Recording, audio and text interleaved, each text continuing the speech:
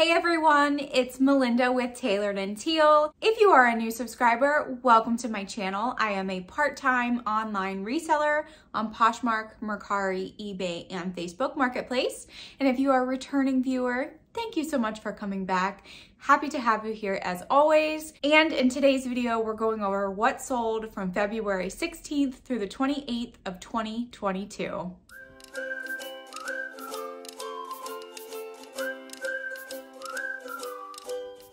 If you watched my last video of my Cozy Threads unboxing, you'll notice that I am wearing the same sweatshirt because I really like this sweatshirt, and I just filmed that video a day or so ago. So you may be seeing this sweatshirt more often as well. I actually got it at Costco. It's the brand 7 for All Mankind. No, it's not. It's the brand 7, not to be confused with 7 for All Mankind. And it was only like $6, so I love it. Okay, so getting to what you're here for, not my sweatshirt drama. These are sales from the 16th through the 28th of 2022. It was a short month, so my sales aren't as great as they could be, but we are missing a couple of days that we normally would have in other months. So as always, we're gonna start on Facebook Marketplace, where I did have one sale, finally. It was a vintage green double frog planter. This was actually my mom's, and I remember being in multiple places in our house ever since I was growing up, but she decided that she didn't need it anymore, and she knows that vintage is really in, so she gave it to me to sell, and it sold for $15. There was a $1.32 fee, giving me a profit of $13.68. And I also only had one sale on Mercari. It was also a vintage item. It was a pair of vintage silver tone atomic star looking clip-on earrings. They had no brands, but they did say patent on the back of the earrings themselves, but in really great condition, and it was a free to me item. So I had them listed for pretty high, around $20 originally, but I forgot with Mercari, you're able to lower the price on a daily basis to alert people that your item is now cheaper. And I totally forgot, and it was listed at 13, so someone sent me an offer for 10. I would have liked to gotten closer to 20, but that's okay, I'll take it, $10. There was a $1.59 fee, giving me a profit of $8.41. Now moving on to Poshmark, where I only had 9 sales. That's pretty bad for 2 weeks on Poshmark, for me anyway. But I will be going over every single item since there are so few of them. The first one is a new with tags Lane Bryant gray sparkly 1-button blazer. This was a newer Lane Bryant tag, really excellent condition. I mean, it was new, and it sold for $29, and it was a size 14. So a little bit on the smaller size of what Lane Bryant offers. Next, we have a new with tags Fenty for Stance by Rihanna frostbite striped sheer anklet with a feather trim. This came out of a fun box. It was actually a Christmas themed fun box. They sold for $15. Then we have an unbranded item that sold relatively quickly. It was a black wide leg smocked chest sleeveless wide strap jumpsuit. This was a size extra large. I really just think it was from like a company, like a boutique or like a China Wish company or something, but the fabric felt really nice. And this came out of my most recent ThredUp 50-pound bulk rescue box. And because it was in such good condition, I figured that it might still sell, especially since it was a size extra large, and it did sell for $20. Then I had a bundle, which doesn't happen very often on Poshmark. And thankfully it was with 2 items that I've had in my stores and my closets for probably close to 2 years. So I was very thankful to see them go. It was a bundle of an Ann Taylor factory gray pleated neck tank top or sleeveless blouse, and then a pink Tommy Hilfiger cable knit sweater that had no size tag. Someone bundled these together on their own, and then they sent me an $18 offer, which I quickly accepted just to get them into a new home. And when I pulled the Tommy Hilfiger sweater, I actually saw the faintest stain. Kind of reminded me of like a coffee stain. I was packing up the order late at night, so I didn't have time to actually like wash it and launder it like I probably should have. So in a pinch, I used this stuff. It's called, where's my camera? There it is. It's called Amidex, and it is ink and stain remover. And not only is it supposed to remove ink, which I have had some luck with, it also gets the like ring around the collar, the yellow discoloration out, and it works pretty well for this sweater as well. It was like the faintest stain, and I did 2 applications of this, and even though I could still see it so faintly, I still decided to send the customer their item. I got 5 stars, everybody's happy. So if you're interested in this, I did update my Amazon affiliate links, so they are down below. If you do end up purchasing something or using my link to purchase other things through Amazon, I do get a very small portion of money back. So I put most of the items that I frequently use down in the description of all of my videos. Okay, so happy to see those 2 items go. Next, we have a new with tags Massimo slate gray twisted front convertible bikini top. This was a size medium. It sold for $11, and it came out of a ThredUp fun box as well. We had another vintage planter to sell. This again was a free to me item.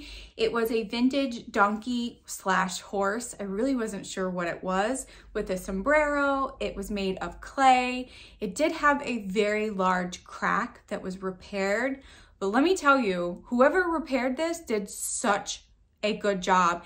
I tried so hard to pull that apart to see if it would even like budge, because shipping cracked things through the mail scares the crap out of me. I'm so scared that it's gonna break during transit, and I never want someone to receive a broken item. So I made sure that it was on there good. It made it safely to the customer, and I got 5 stars as well. So it sold for $11. Then we have something that I sourced from ThredUp's, I think the outlet center or just their regular dress section. I can't remember. And it was the brand Cyan, C-Y-A-N, Cyan. I don't know how to say that, but it's by Shoshana, which I believe can be sold at, or used to be sold at, Anthropologie and like some of those other like high-end places. And it was a black party cocktail dress. It was a very stiff and structured material. It was a smaller size 2. Someone actually messaged me on Poshmark asking if I would take $35 with discounted shipping. I think I had it listed for $50, but I've had it for a while, so I was absolutely okay with that offer. So off it went for $35. Then we have an item that I've had for a very long time, and I didn't want to donate it because it was a really interesting piece. So it was the sack, but it was a rainbow crochet knit handbag, very small, very Y2K-ish, but whatever like the handle was made out of was starting to disintegrate, and including the panels on the bottom as well. Like when you touched it, it would be ever so slightly sticky. So I tried Goo Gone, I tried just normal cleaning, soap and water, nothing helped. And it's because the item is starting to disintegrate because of its age. Plastics don't hold up forever. So I did disclose that. This customer and I went back and forth between $8 and $12 of an offer, and finally I just decided to accept this $9 offer on the purse, and I did lose about 43 cents on it. And then the last thing to sell for these 2 weeks was a Loft Outlet pink linen blend lace up sweater. This I also purchased from ThredUp's Outlet Center, and it sold for $16. So for my 9 Poshmark sales, I made $164 in sales, $36.46 in fees. I gave out shipping discounts of $7.73, giving me a profit of $119.81 with an average sales price of $18.22. And moving on to eBay, where thank goodness I had more than 9 sales. I had 17 sales. I'm not gonna go over every single one, but I have picked out some ones that I want to talk about. Either I did really well or I did really bad on them. So the first thing I want to discuss is a pair of Levi high-rise denim shorts. Denim shorts sold in February, yes. I think this went to a warmer climate state, so that makes sense. These came out of my Jomar denim shorts box and they sold for $15. Then we have kind of a boo-boo, or not a boo-boo, really more like a poor decision on my part to purchase these. So it was a pair of Air Balance bright green sandals that totally reminded me of Birkenstock.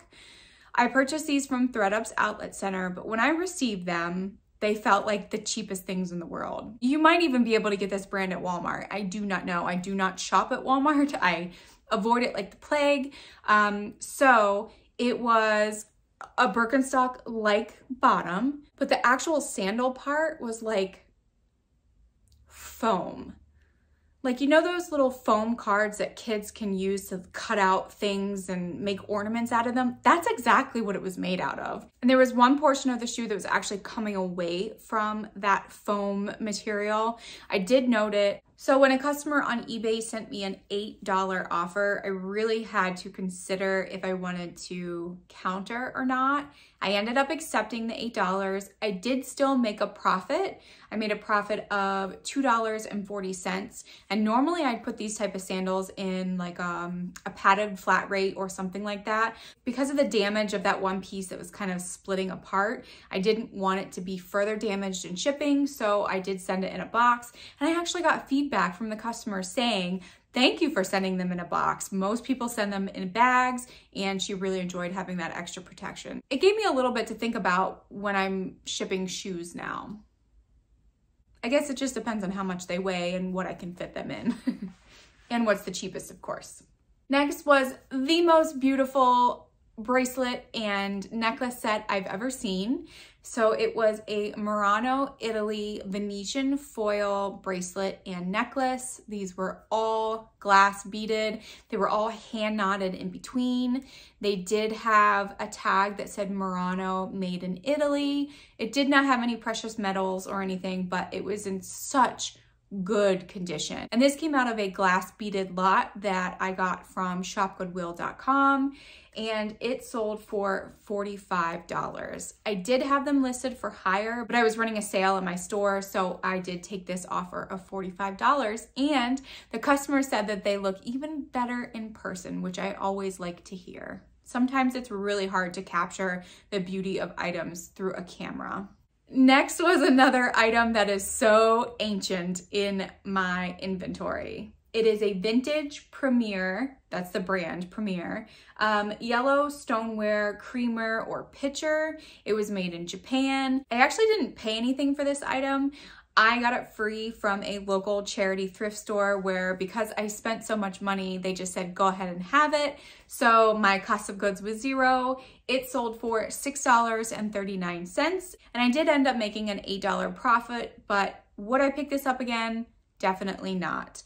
But one thing you can do if you ever have like a single plate or bowl, or in this case, a pitcher, you can always use the keyword replacement in your title. So if someone breaks it, they can look for that replacement item on eBay or wherever you're selling it. Next up was a Sam Edelman bronzy snakeskin print loafers. I picked these up at a discount store, kind of like a Ross's, but it's called Gabe's. I purchased them for $10 and they sold for $46.25. So happy with that turnaround.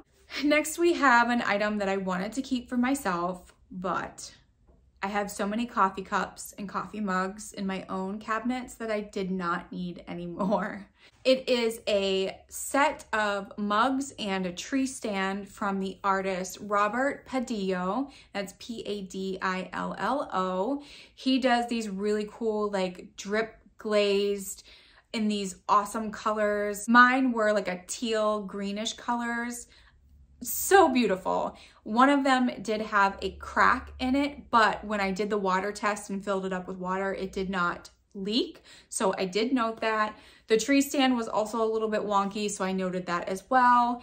I totally forgot that I put both USPS Priority and USPS Parcel Select on the listing, which if you're not familiar with Parcel Select, it's kind of basically just like ground and it takes the longest to get to wherever it's going, but it is kind of the cheapest option sometimes. So these weighed almost 5 pounds or maybe over 5 pounds. And I was thinking, oh, well, it's, you know, it's heavy, so it's gonna go in a priority box without even looking at what the customer paid for it. So I packed it all up. It took me about 30 to 40 minutes to pack up all the mugs. I double bubble wrapped them. I packed it good. Then I sat at my computer and I realized that the customer selected Parcel Select, which means that the priority box that I just put all of those mugs into and spent 30 minutes packing up could not go US Parcel Select. Because when you use priority boxes, you can only pay for priority rates. So I had to make a decision. I could either unpack everything that I just spent a half an hour doing and put it in a normal box, or I could just eat the cost of the difference in shipping. And that is what I ended up doing because I certainly did not want to pack that up again. So I lost about $13 in shipping, but I did still make a profit off of these.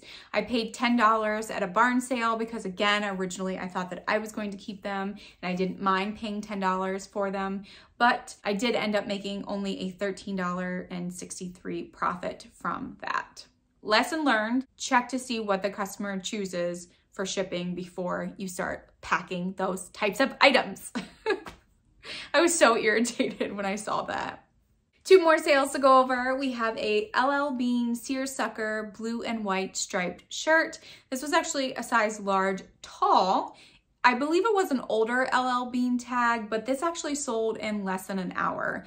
I listed it on eBay for $19.99. Someone sent me a $17 offer and off it went to Virginia. And then the last sale I want to go over is actually something that you have seen before. It is the J. Crew Velour Chartreuse blazer with a little peplum waist. It is a size 10 tall. I sold this back in December.